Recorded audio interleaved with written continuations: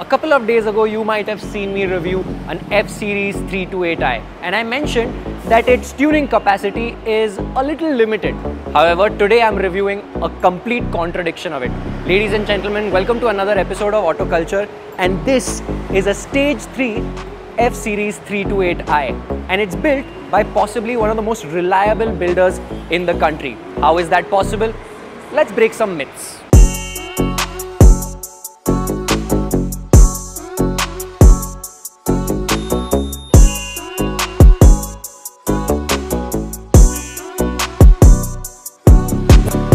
Before we talk about all of the mods lurking under the hood, let's talk about the aesthetic changes. It is quite subtle, but there are many, like the M3 style front bumper, the M3 style grille, the M3 style fender, and you've also got an M3 style rear bumper. You have a twin exhaust at the back, and the ORVMs are M3's ORVMs, not just the cover. It is the entire system, as you can see from this side indicator light.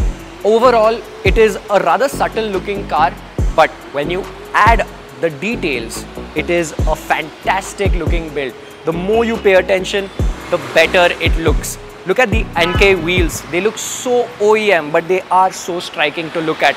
They're wrapped around Pirelli P0 rubber, and if you also look inside the wheel, you've got drilled rotors. So the performance upgrade is also there. In terms of suspension, it is sat on M Performance suspension, so it's now going to be riding a little nicer, and that's pretty much it from the outside. So let's look at what's going on inside the engine. Life is all about growth, and while everybody's rate of growth is different, us car guys have a very specific way of marking milestones in our lives, and that is buying a car for ourselves. Now, why not buy yourself the car that you really want from the people that understand you as a car guy? Imagine you're welcoming a new member of the family into your house. You need something practical, smooth and reliable. Look no further than this 52k run second owner Q3. Possibly this could be one of the best deals in the Q3 market right now. Or you've just passed your entrance test with flying colors and dad has told you time to get your car for college. How about this? A 1-liter TSI Polo that is ready for you to put all the mods you want during college. This is only run 32,000 kilometers, making it a very nice deal for a new driver. Now imagine you've finally gotten that promotion after years of work, and it's time to get a brand new jazzy car for yourself. How about this? A VRS 230 with just 38,000 kilometers and in pristine condition. So if you're like me and you define the chapters of your life through the cars that you've owned, look no further than TDH Classifieds. Head on to thedrivershub.com/TDH Classifieds and get yourself the car of your dreams. Under what might seem like a rather unassuming engine block lies quite a lot of upgrades. Now there are so many that I might stutter a little bit, so bear with me. It's got upgraded injectors, fuel pumps, high pressure and low pressure, an upgraded turbo, a turbo inlet pipe, charge pipes are also upgraded. You've got upgraded intake ducts and an upgraded air filter. You've also got a Wagner intercooler that is rather large, and even the downpipe is from Wagner, and the rest is a Miltech catback exhaust with twin exits. With all of the upgrades, the power numbers go up to around 340 bhp and 400-ish Newton meters of torque, which is a decent bump in bhp if you ask me, and I'm actually quite excited to see what it feels like. So without further ado, let's go for a drive. Before we set off, let me shed some light on how nicely has this owner spec'd the interior of this car. It has carbon fiber all over in the center console, on the gear selector, and even on the running dashboard line. It also has some Alcantara here and there where your arms and your body really touches it, which makes it a very nice place to be in. You've also got this M steering wheel, which is so cool, and overall even the exposed carbon fiber everywhere you touch is just a very special experience, making this feel much more premium than what a 3 Series should. And that's really good news, because that means I'm going to have some extra fun on my drive. That being said, let's go now. And if you're interested in knowing just how fast this Stage 3 328i built by TuneOTronics is, check this draggy figure out. This rear-wheel drive 340 horsepower 328i is able to complete the quarter mile in 13.25 seconds at 179 kilometers per hour. That looks to be absolutely rapid.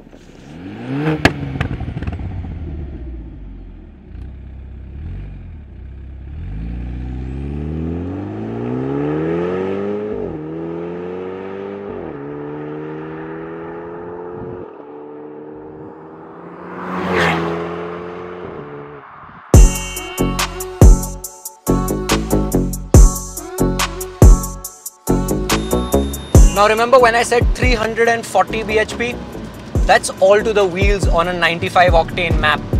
And let's be completely honest, this is now a 100 bhp upgrade, so you're definitely going to feel it.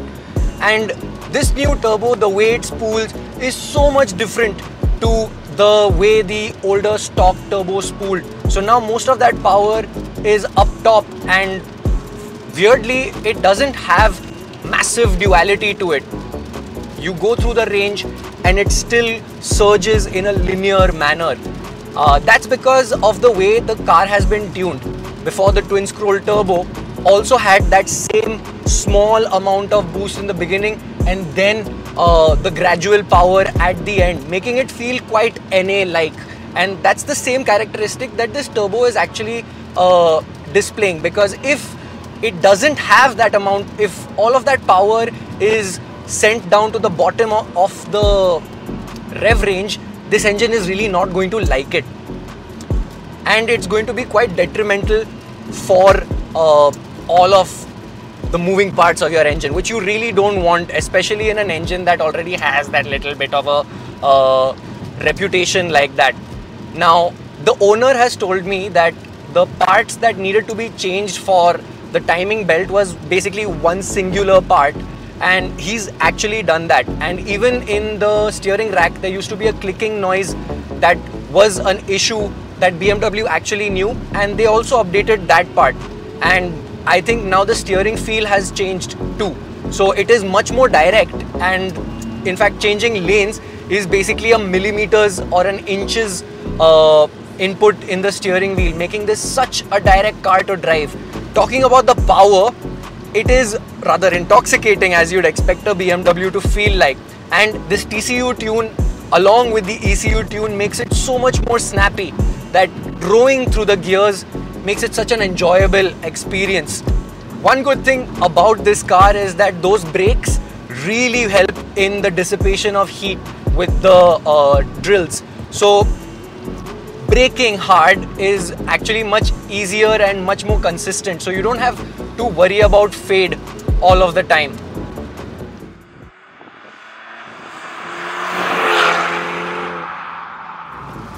This car has become so much more enjoyable. In fact, with 340-ish wheel horsepower, it's kind of knocking at the door of an M340i, and that's actually high praise for an N20.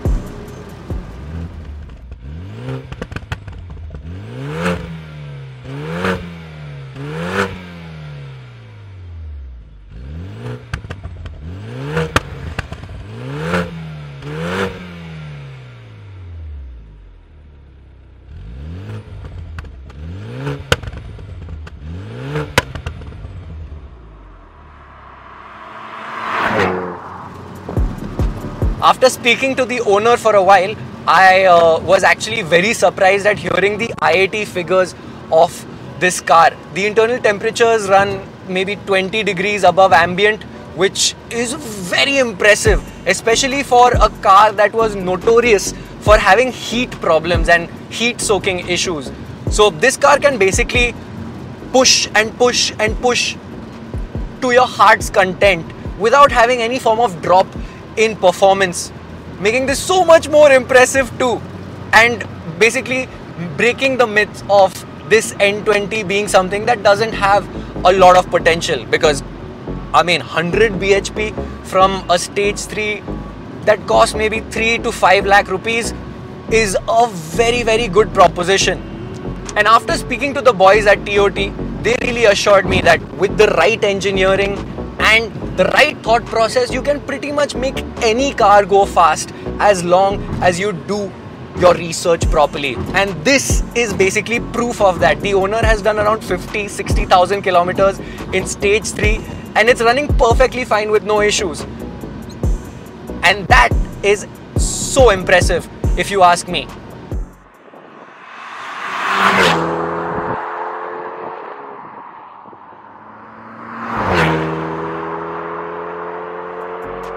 Now let's say you want to build a similarly done up F30 328i.